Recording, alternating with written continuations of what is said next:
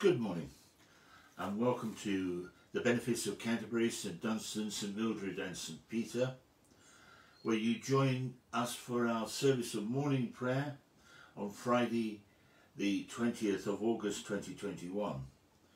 My name is John Morrison and I'm standing in for the Rector, the Reverend Joe Richards, and our Curate, the Reverend Jenny Warpole. In the calendar of the Church of England, we are asked to remember today Bernard, Abbot of Clairvaux, teacher of the faith, and William and Catherine Booth, founders of the Salvation Army. Some words about both. Bernard was born at Fontaines near Dijon in France in the year 1090. He entered the Benedictine Abbey at Citeaux in 1112, taking with him many of his young companions, some of whom were his own brothers. He was a leader of the reform within the Benedictine movement at that time, and in 1115 was sent to establish a new monastery at a place he named Clairvaux, or Valley of the Light. Though times were hard, he built up the community with his remarkable qualities of leadership. Bernard preached widely and powerfully and proved himself a theologian of renown. Literally hundreds of houses were founded on the Citeaux or Cistercian system, and Bernard's influence on his own generation and beyond was immense. He died on this day in 1153.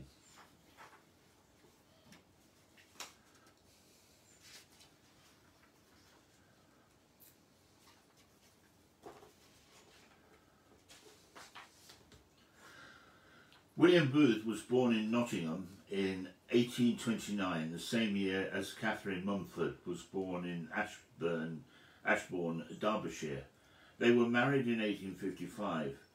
A passionate preacher, William's style was criticised by his fellow Methodists, and he left them in 1861, founding his own revivalist mission in Whitechapel 4 years later.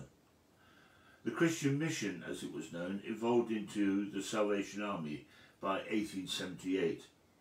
Both William and Catherine were famous for preaching, and their movement developed into a worldwide denomination. It coupled moral fervour with a strong social commitment to the poor. Catherine died on the 4th of October 1890 and William on this day in 1912.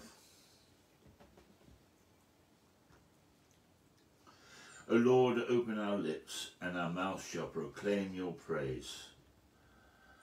Our canticle this morning is the Venite, a song of triumph.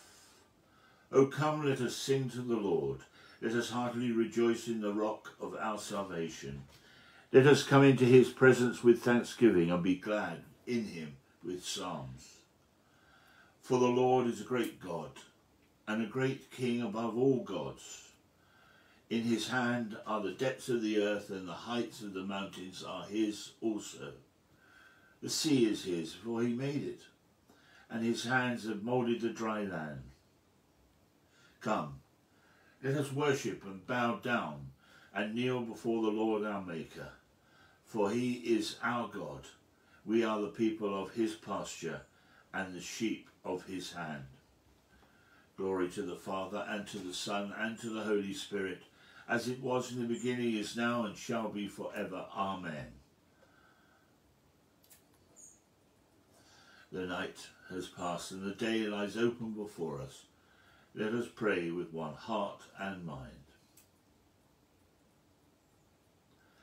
As we rejoice in the gift of this new day, so may the light of your presence, O God, set our hearts on fire with love for you, now and forever. Amen. The refrain for Psalm 88, starting at the first verse, is, You are my refuge, my portion in the land of the living. You are my refuge, my portion in the land of the living. O God of my salvation, I have cried day and night before you. Let my prayer come into your presence. Incline your ear to my cry. For my soul is full of troubles. My life draws near to the land of death. I am counted as one gone down to the pit. I am like one that has no strength, lost among the dead, like the slain who lie in the grave. Whom you remember no more, for they are cut off from your hand. You are my refuge, my portion in the land of the living. You have laid me in the lowest pit, in a place of darkness in the abyss. Your anger lies heavy upon me, and you have afflicted me with all your waves. You have put my friends far from me, and made me to be abhorred by them. I am so fast in prison that I cannot get free. My eyes fail from all my trouble. You are my refuge, my portion in the land of the living. Lord, I have called daily upon you. I have stretched out my hands to you. Do you work wonders for the dead? Will the shades stand up and praise you? Shall your loving kindness be declared in the grave, your faithfulness in the land of destruction? Shall your wonders be known in the dark, as your righteous deeds in the land where all is forgotten? You are my refuge, my portion in the land of the living. But as for me, O Lord, I will cry to you. Early in the morning my prayer shall come before you. Lord, why have you rejected my soul? Why have you hidden your face from me? I have been wretched and at the point of death from my youth. I suffer your terrors and am no more seen. Your wrath sweeps over me. Your horrors are come to destroy me. All day long they come about me like water. They close me on every side. Lover and friend, have you put far from me, and hid my companions out of my sight. You are my refuge, my portion in the land of the living. In the depths of our isolation we cry to you, Lord God. Give light in our darkness and bring us out of the prison of our despair. Through Jesus Christ our Lord. Amen.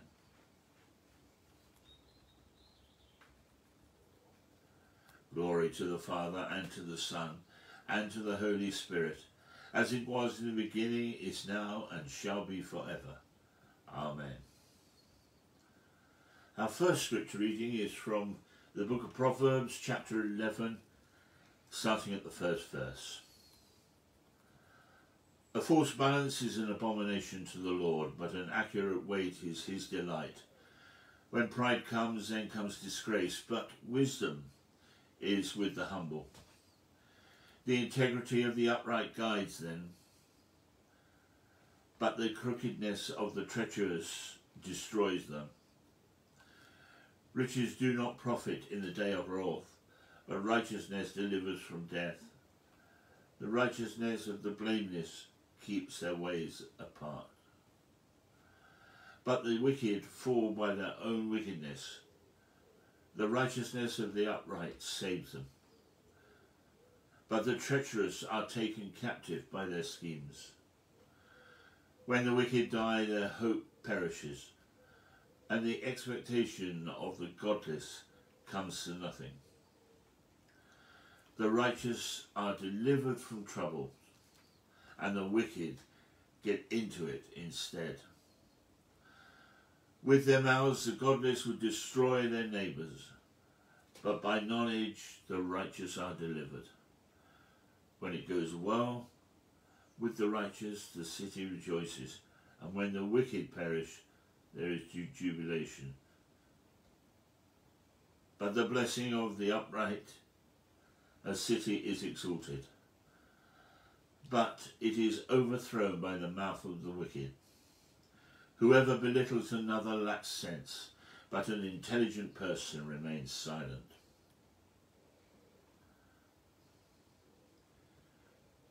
Our second category is a song of humility. Raise us up, O God, that we may live in your presence. Come, let us return to the Lord, who has torn us and will heal us. God has stricken us and will bind up our wounds. After 2 days he will receive us, and on the third day will raise us up, that we might live in his presence. Let us strive to know the Lord. His appearing is as sure as the sunrise. He will come to us like the showers, like the spring rains that water the earth. O Ephraim, how shall I deal with you? How shall I deal with you, O Judah? Your love for me is like the morning mist, like the dew that goes away early. Therefore I have hewn them by the prophets, and my judgment goes forth as the light. For loyalty is my desire and not sacrifice, and the knowledge of God rather than burnt offerings. Glory to the Father, and to the Son, and to the Holy Spirit, as it was in the beginning, is now, and shall be forever. Amen. Raise us up, O God, that we may live in your presence.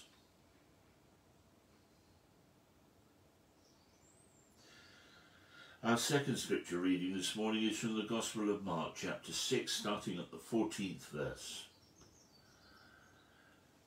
King Herod heard of it, for Jesus' name had become known, and some were saying, John the Baptizer has been raised from the dead, and for this reason these powers are at work in him. But others said, it is Elijah. And others said, it is a prophet like one of the prophets.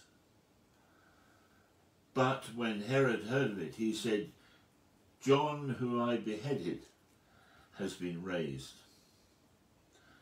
So Herod himself had sent men who arrested John, bound him, and put him in prison on account of Herodias, his brother Philip's wife, because Herod had married her. For John had been telling Herod, it is not lawful for you to have your brother's wife. And Herodias had a grudge against him and wanted to kill him, but she could not. For Herod feared John, knowing that he was a righteous and holy man, and he protected him. When he heard him, he danced. When he heard him, he was greatly perplexed, and yet he liked to listen to him. But an opportunity came when Herod, on his birthday, gave a banquet for his courtiers and officers, and for the leaders of Galilee. When his daughter Herodias came in and danced, she pleased Herod and his guests. And the king said to the girl, ask me for whatever you wish, and I will give it. And he solemnly swore to her, whatever you ask me, I will give you, even half of my kingdom. She went out and said to her mother, what should I ask for? She replied, the head of John the Baptizer.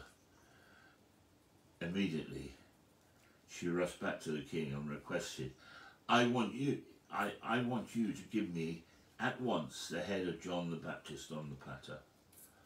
The king was deeply grieved, yet out of regard for his oaths and for his guests, he did not want to refuse her. Immediately the king sent a soldier of the guard with orders to bring John's head. He went and beheaded him in the prison, brought his head on a platter, and gave it to the girl.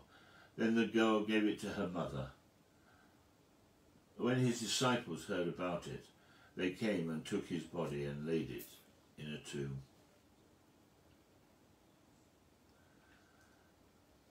Our responsory.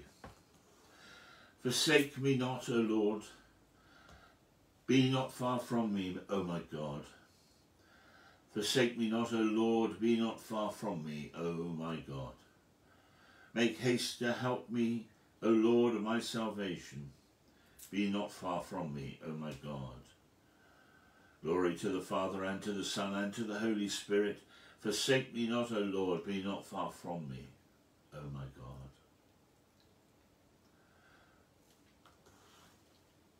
Our Gospel Canticle is the Benedictus, the song of Zechariah.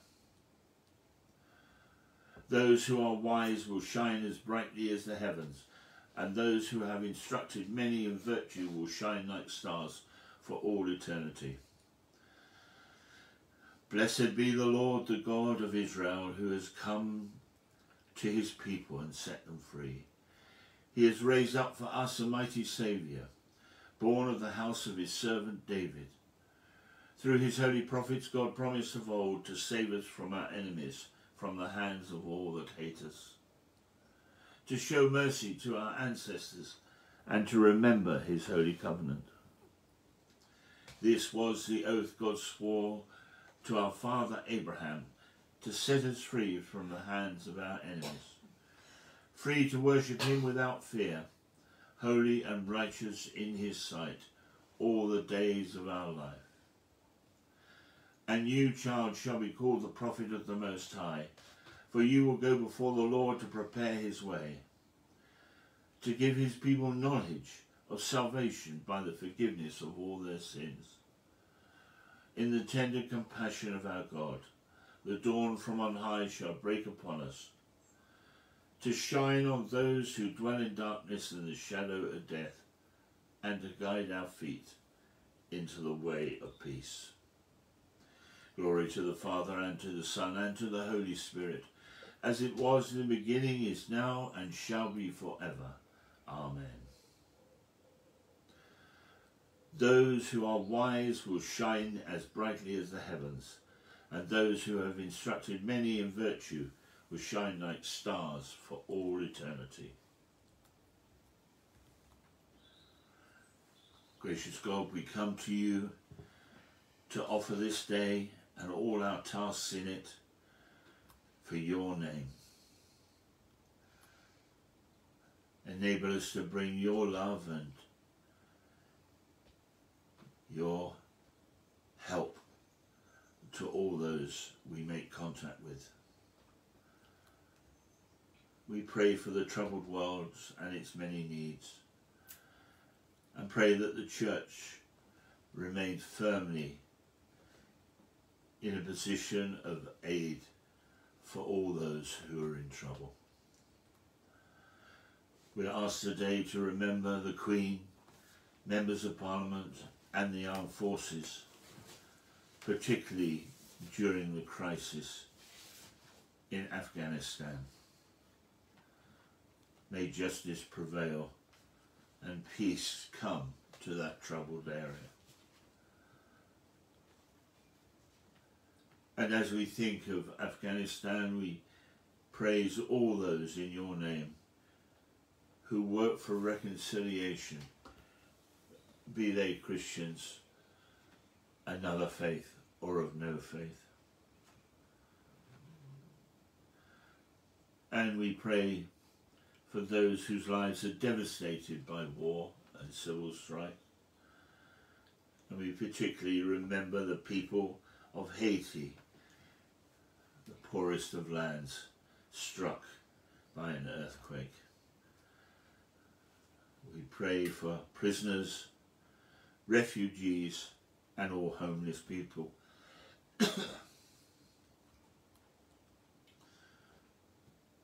The collect of the day. Merciful Redeemer, who by the life and preaching of your servant Bernard rekindled the radiant light of your church, grant us in our generation to be inflamed with the same spirit of disciples and love, and ever to walk before you as children of light. Through Jesus Christ, your Son, our Lord, who is alive and reigns with you in the unity of the Holy Spirit, one God, now and forever. Amen. Let us pray with confidence as our Saviour has taught us. Our Father, who art in heaven, hallowed be thy name. Thy kingdom come, thy will be done, on earth as it is in heaven. Give us this day our daily bread, and forgive us our trespasses, as we forgive those who trespass against us. And lead us not into temptation, but deliver us from evil. For thine is the kingdom, the power, and the glory, forever and ever. Amen. The Lord bless us and preserve us from all evil, and keep us in eternal life. Amen. Let us bless the Lord. Thanks be to God. Thank you for joining us for our service of morning prayer this morning. I'll be back this evening for those who are able for our service of night prayer Compline at 6 o'clock, and we'll join you for the Sunday services. Have a good day and go safely. Bye for now.